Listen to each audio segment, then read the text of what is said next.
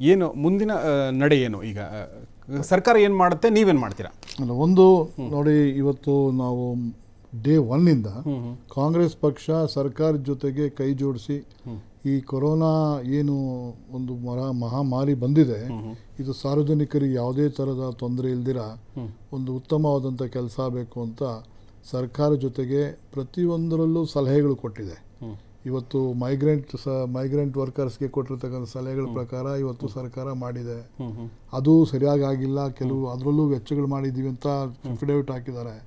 ಅದನ್ನು ನೋಡಿದ್ರೆ ಅದು ಡೌಟ್ಫುಲ್ ಆಗಿದೆ. ಇವತ್ತು 20 ಲಕ್ಷ ಜನಕ್ಕೆ ನಾವು ಹಣ್ಣು ಹಂಪಲು ಮತ್ತು ಬೇರೆ ಬೇರೆ ರೀತಿಯೆಲ್ಲ ಕೊಟ್ಟು ಕಳಿಸಿದ್ದೀವಿ ಅವ್ರಿಗೆಲ್ಲ ದಾರಿ ಉದ್ದಕ್ಕೂ, ಅಂದರೆ ಅವ್ರು ಹೋಗೋವರೆಗೂ 9 ಲಕ್ಷನಕ್ಕೆ ಕೊಟ್ಟಿದ್ದೀವಿ ಅಂತ ಹೇಳಿ ಒಂದು ಫಿಗರ್ ಮಾಡಿದ್ದಾರೆ. ಲಕ್ಷಾಂತರ ಜನ ರೋಡಲ್ಲೇ ಹೋಗ್ಬಿಟ್ರು ಮತ್ತು ಬಹಳ ಜನ ಅವರವರ ಗಾಡಿಗಳು ಮಾಡಿಕೊಂಡು ಹೆಂಗೋ ಹಾಗೂ ಬಿದ್ದು ಬಹಳ ಕಷ್ಟಪಟ್ಟು ಹೋದರು. ಇವರು ಅವ್ರ ಹೆಸರಲ್ಲಿ 9 ಲಕ್ಷ ಜನಕ್ಕೆ ಇವರು ಕೋಟಿಗಳುಗಟ್ಟಲೆ ಇವತ್ತು ಬಿಲ್ಗಳು ಮಾಡಿ ಆಗಿರ್ತಕ್ಕಂಥದ್ದು ಅಫಿಡವಿಟ್ ಮಾಡಿ ಕೊಟ್ಟಿದ್ದಾರೆ. ನಮ್ದಲ್ಲ, ಎಲ್ಲ ಕೋರ್ಟಲ್ಲಿ ಕೊಟ್ಟಿರ್ತಕ್ಕಂಥದ್ದು ಇವರು. ಅಂದರೆ ಎಲ್ಲ ಮುಗಿದೋಗಿದೆ, ಯಾರು ಕೇಳೋಂಗಿಲ್ಲ ನಮ್ಮನ್ನು ಅನ್ನೋ ರೀತಿ. ಹಾಗಾಗಿ ನಾವು ಸಂಪೂರ್ಣವಾಗಿ ಇದಕ್ಕೆಲ್ಲ ಬೆಂಬಲ ಕೊಟ್ವಿ. ನಾವು ಎಲ್ಲ ರೀತಿಯ ಸಲಹೆಗಳು ಕೊಟ್ಕೊಂಡ್ಬಂದ್ವಿ. ಇವತ್ತು ಈ ರೀತಿ ನಮಗೆ ದಾಖಲೆಗಳು ಸಿಕ್ಕಿದಾಗ ನಾವು ಒಬ್ಬ ಪ್ರತಿಪಕ್ಷದ ನಾಯಕರಾಗಿ ನಮ್ಮ ಡಿ ಕೆ ಶಿವಕುಮಾರ್ ಆಗಲಿ, ಪ್ರತಿಪಕ್ಷದ ನಾಯಕರು ಸಿದ್ದರಾಮಯ್ಯನವರಾಗಲಿ ಮತ್ತು ನಮ್ಮ ಕಾಂಗ್ರೆಸ್ನ ಹಿರಿಯ ನಾಯಕರುಗಳಾಗಲಿ, ಖರ್ಗೆ ಸಾಹೇಬರಾಗಲಿ, ಇವರೆಲ್ಲ ಸುಮ್ಮನೆ ಕೂತ್ಕೊಳ್ಳೋಕೆ ಆಗೋದಿಲ್ಲ. ಇದು ಇವತ್ತು ಪಬ್ಲಿಕ್ ಡೊಮೈನಲ್ಲಿ ಬಂದಿದೆ. ಇದ್ರ ಬಗ್ಗೆ ಸಾರ್ವಜನಿಕರಲ್ಲಿ ನಾವು ಏನಾಗಬೇಕಾಗಿದೆ ಅದನ್ನು ಮುಂದಿನ ಕ್ರಮಗಳು ತಗೊಳ್ಳೋದಕ್ಕಾಗಿದೆ. ಇವತ್ತು ಡಿ ಕೆ ಶಿವಕುಮಾರ್ ಅವರು ಬೆಂಗಳೂರು ಬಗ್ಗೆ ಇವತ್ತು ಈ ಕೊರೋನಾ ಇದ್ರ ಬಗ್ಗೆ ಒಂದು ಸಭೆನೂ ಕರೆದಿದ್ರು. ಆ ಸಭೆಯಲ್ಲಿ ಸಾಕಷ್ಟು ಒಂದು 3 ತಾಸು ಅದರಲ್ಲಿ ಬಹಳ ಚರ್ಚೆಗಳಾಯಿತು. ಇದ್ರ ಬಗ್ಗೆ ಏನೆಲ್ಲ ಮಾಡಬೇಕು, ನಾವು ಹೇಗೆ ಮಾಡಬೇಕು. ಯಾಕಂದರೆ ಸಾರ್ವಜನಿಕ ಹಿತದೃಷ್ಟಿಯಿಂದ ನಾವು ಕಾಂಗ್ರೆಸ್ ಕೆಲಸ ಮಾಡ್ತಿರೋದು ಫ್ರಮ್ ಡೇ 1. ಹಾಗಾಗಿ ಇವತ್ತು ಇದು ಈ ರೀತಿ ಒಂದು ಹಗಲು ದೊರಡೆ ಮಾಡೋದ ರೀತಿಯಲ್ಲಿ ಈ ಸರ್ಕಾರ ಮಾಡ್ತಾ ಇದೆ ಅಂದಾಗ ಕಾಂಗ್ರೆಸ್ಸು ಒಂದು ಜವಾಬ್ದಾರಿ ಪಕ್ಷ ಮತ್ತು ನಾವು ಜನಗಳ ಪರವಾಗಿ ಇಲ್ಲದೇ ಇದ್ದರೆ ಬಹಳ ಕಷ್ಟ ಆಗುತ್ತೆ. ಹಾಗಾಗಿ ಸಾರ್ವಜನಿಕರಿಗೆ ಏನು ತಲುಪಬೇಕು. ಇವತ್ತು ನೋಡಿ, ಇವತ್ತು ಮಾಧುಸ್ವಾಮಿ ಅವರು ಹೇಳಿದ್ದಾರೆ ಒಂದು ಸ್ಟೇಟ್ಮೆಂಟು, ಕೊರೋನಾ ಸೋಂಕಿನಿಂದ ಸಮುದಾಯದಲ್ಲಿ ಹರಡುತ್ತಿದೆ, ನಮ್ಮ ಕೈ ಮೀರಿದೆ, ಈ ನಿಗ್ರಹ ಕಷ್ಟಕರವಾಗಿದೆ, ಮತ್ತು ಗ್ರಾಮಗಳಿಗೂ ಕಾಲಿಟ್ಟಿದೆ. ಅಂದರೆ ಅವರೇ ಒಪ್ಕೊಂಡಿದ್ದಾರೆ. ಈಗ ಬರೀ ನಮ್ಮ ರಾಜ್ಯದ ನಮ್ಮ ನಗರಗಳಲ್ಲ, ನಮ್ಮ ಗ್ರಾಮ ಪ್ರದೇಶಕ್ಕೂ ಹೋಗಿರ್ತಕ್ಕಂಥದ್ದು.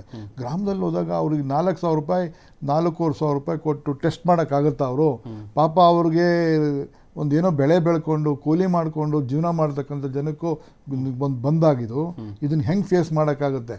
ಅದರಿಂದ ನೋಡಿ, ಸಂವಿಧಾನದ ಆರ್ಟಿಕಲ್ 21 ಪ್ರಕಾರ ಫಂಡಮೆಂಟಲ್ಸ್ ಕೆಳಗಡೆ ಇವತ್ತು ಪ್ರತಿಯೊಬ್ಬರಿಗೂ ರೈಟ್ ಟು ಹೆಲ್ತ್ ಅನ್ನೋದಿದೆ.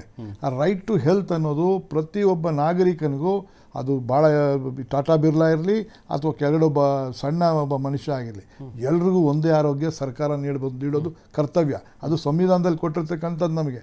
ಅಂಥ ಒಂದು ಸಂದರ್ಭದಲ್ಲಿ ಇವತ್ತು ಇಂಥ ಒಂದು ಮಹಾಮಾರಿ ಬಂದಾಗ ಸರ್ಕಾರ ಈ ರೀತಿ ಹಣವನ್ನು, ಪಬ್ಲಿಕ್ ಮನಿನ, ದುಂದು ವೆಚ್ಚದಲ್ಲ, ಇದು ದುಂದು ವೆಚ್ಚ ಅಂದರೆ ಬೇರೆ, ಇದು ಮಿಸ್ಅಪ್ರೋಪ್ರಿಯೇಷನ್ನು ಮತ್ತು ಮಿಸ್ಯೂಸು. ಇದು ಸಂಪೂರ್ಣವಾಗಿ ಒಂದು ಬಾಟ್ಲಿಗೆ 10 ರೂಪಾಯಿ ಇದ್ದರೆ ಈ ಬಾಟ್ಲು 100 ರೂಪಾಯಿ ಅಂತ ತೋರಿಸಿ ಕೊಟ್ಟರು. ಅದನ್ನು ಫಿಡವಿಟ್ ಕೊಟ್ಟು ನ್ಯಾಯಾಲಯ ಕೊಟ್ಟಿರ್ತಕ್ಕಂಥದ್ದು ಎಷ್ಟು ಸರಿ? ಅಂಥ ಒಂದು ಇದನ್ನು ಇವತ್ತು ಯಾರೂ ನೋಡಲ್ಲ ಅನ್ನೋ ರೀತಿಯಲ್ಲಿ ಕೊಟ್ಟಿದ್ದಾರಲ್ಲಿ. ಇದನ್ನು ಸಂಪೂರ್ಣವಾಗಿ ಇವತ್ತು ಕಾಂಗ್ರೆಸ್ ಪಕ್ಷ ಇದನ್ನು ತನಿಖೆ ಮಾಡ್ತಕ್ಕಂಥ ರೀತಿಯಲ್ಲಿ ನಾವು ತನಿಖೆ ಮಾಡ್ತಾ ಇದ್ದೀವಿ. ಸಂಪೂರ್ಣವಾಗಿ ಪ್ರತಿಯೊಂದು ದಾಖಲೆನೂ.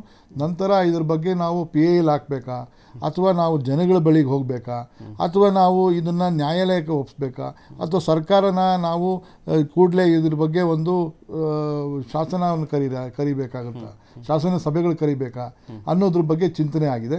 ಇದನ್ನು ಇವತ್ತು 1-2 ದಿವಸದಲ್ಲಿ ನಮ್ಮ ಹಿರಿಯರೆಲ್ಲ ಕುಳಿತುಕೊಂಡು ಅದ್ರ ಬಗ್ಗೆ ಒಂದು ಸೂಕ್ತವಾದಂಥ ಕ್ರಮ ತಗೊಳ್ತಾರೆ.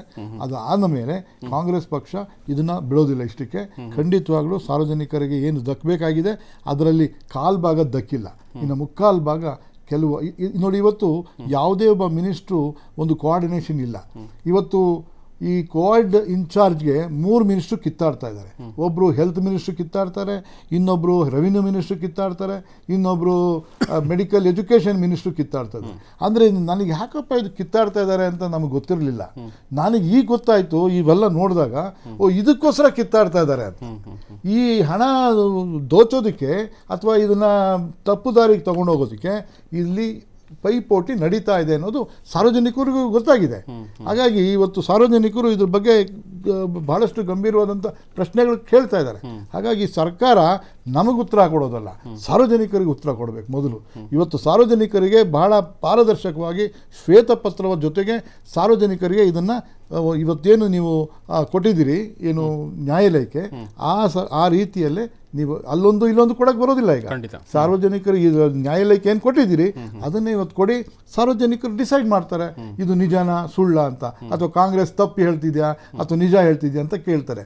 ಅವರು ಏನು ಬೇಕಾದ್ರೂ ಹೇಳ್ಬೋದು. ಇವತ್ತು ಅವ್ರು ಹೇಳ್ತಕ್ಕಂಥದ್ದಕ್ಕೆ ಯಾಕೆ ಅಂದರೆ ಅವರು ಇವತ್ತು ತಪ್ಪು ಮಾಡಿ ಸುಮಾರು 1-1.5 ತಿಂಗಳು ಆಗೋಗಿದೆ. ಇದು ಈ 1.5 ತಿಂಗಳು ಆಗಿರ್ತಕ್ಕಂಥದ್ದು ಮುಚ್ಚೋದಕ್ಕೆ ಏನು ಬೇಕು ಆ ಕೆಲಸಗಳು, ಕೆಲವು ಬ್ಯೂರೋಕ್ರಸಿನೂ ಸೇರ್ಕೋತಾರೆ, ಕೆಲವು ನಮ್ಮ ರಾಜಕೀಯ ವ್ಯಕ್ತಿಗಳು ಸೇರ್ಕೋತಾರೆ.